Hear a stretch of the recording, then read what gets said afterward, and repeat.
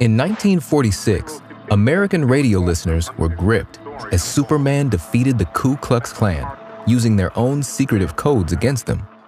The inside information was leaked by author, activist, and KKK infiltrator Stetson Kennedy. Born into a well-off Floridian family in 1916, the young Stetson Kennedy grew close to his black maid, Flo, who had harrowing encounters with the Klan, and was influential in forming his opinions on race.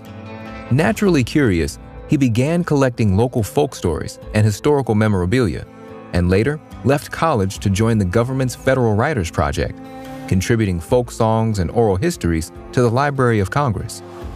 While many men his age went off to fight during the Second World War, a bad back meant that Kennedy could not enlist in the military. Instead, he signed up with the Georgia Bureau of Investigation and put his life on the line to investigate the KKK, the most infamous organization of white supremacists in America. Posing as an encyclopedia salesman, Kennedy joined a Georgia Clavern in the 1940s and began documenting the KKK's many unusual activities and rituals. Kennedy took the information he gathered to law enforcement and eventually to the producers of the Superman radio series. Multiple episodes were created thanks to Kennedy, where the Man of Steel fought against and exposed the secrets of the Clan of the Fiery Cross, stripping away much of the KKK's mystique and leaving its reputation in tatters.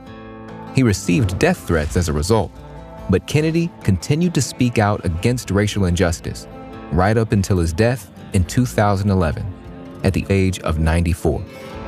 And today, he's rightly regarded as the American who did the most to unmask one of the deadliest hate groups in U.S. history. What other fictional stories like Superman draw on fact and changed our perception of the world and inspired us to take action?